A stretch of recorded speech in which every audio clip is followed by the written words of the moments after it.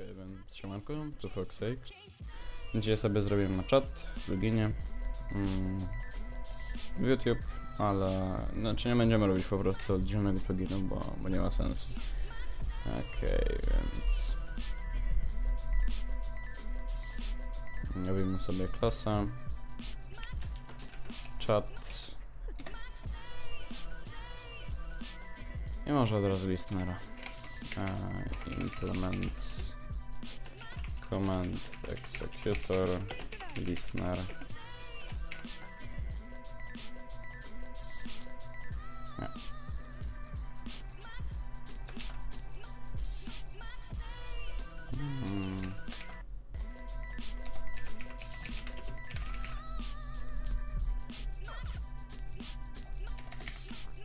Public chat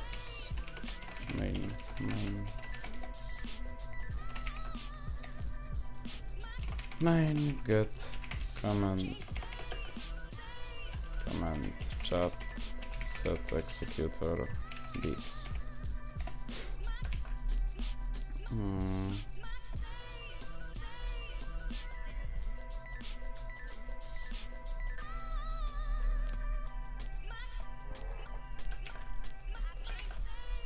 Jeszcze sobie zrobimy this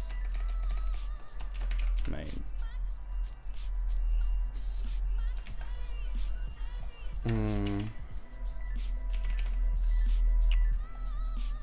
To nieważne. Ok. Teraz. A nie, jeszcze do maina trzeba napisać. Nowe chat this import. If send the get name equals ignore case chat.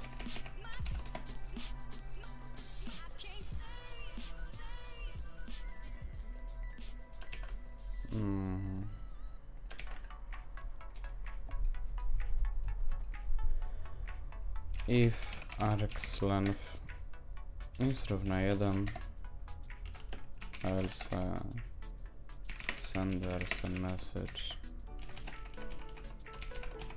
Poprawne użycie dwukropek chat on off. Co? Return false. If args 0 equals ignore case on. I teraz private boolean chat chyba. A jeszcze będzie statyczny.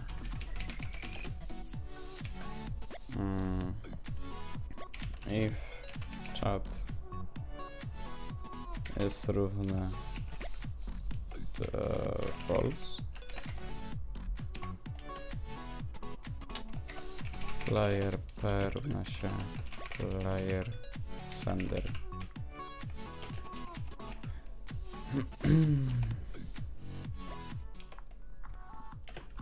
Else person message chat jest już włączony. Return false. Jeżeli chat jest false, chat równa się true. Person message włączyłeś chat. Bucket broadcast message. To ma jeden argument. Chat został włączony przez plus getName. Return true. Okej.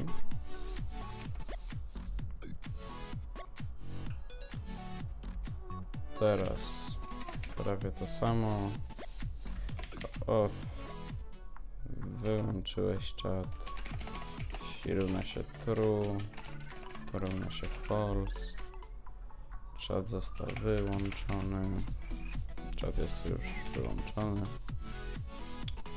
I if args 0 equals ignore case clear albo args 0 equals ignore case c, czyli albo for int i równe 0 i mniejsze od nie wiem, 150 i plus bucket broadcast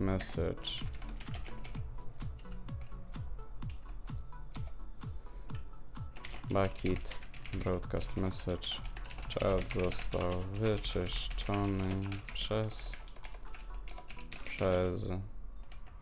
plus pluginow return true. Ok. To mi wygląda, że już jest ok. Teraz ten czat, czyli event handler public void on chat async player chat event i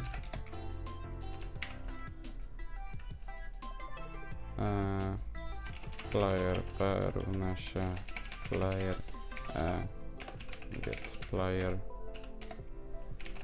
if p has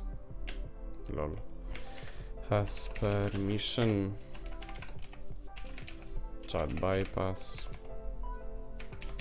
dowolnie, czyli jeżeli nie ma permisji, jeżeli chat jest równy false, PSM message nie możesz pisać, bo czat jest wyłączony. Event set cancelled true. No. To mi wygląda, że to wszystko. Teraz sobie to wyeksportuję. Zobaczę z konsoli, nie. Chats line. Dobra. Nie pamiętam, jak to się robi. New chats. This.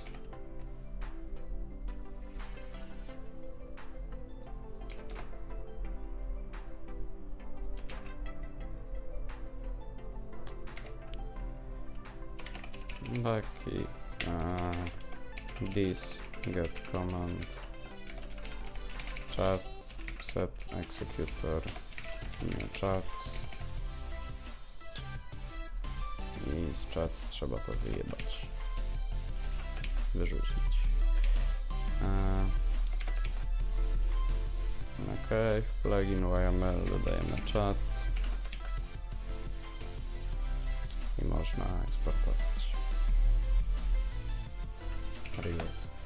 Dobra, bezbłędnie.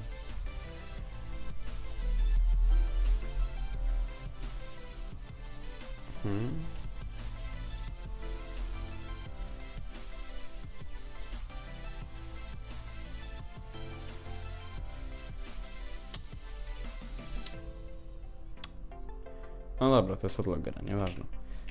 Czat, poprawne użycie. Czat off. Czat jest już wyłączony. Czyli to trzeba dać, że jest równe true.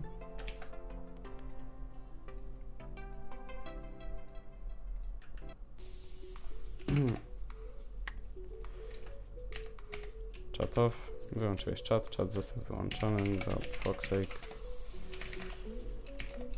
Nie możesz pisać, bo czat jest wyłączony. for fuck's sake. Chat the fuck's sake. Mogę pisać for fuck's sake. I czapce. Dobra, czas został wyczyszczony. Wiadomości sobie oczywiście możecie pozmieniać, jak sobie chcecie. Kody do tego pewnie dam w opisie. Więc tak, to było na tyle. Dzięki za obejrzenie i do następnego odcinka. Cześć!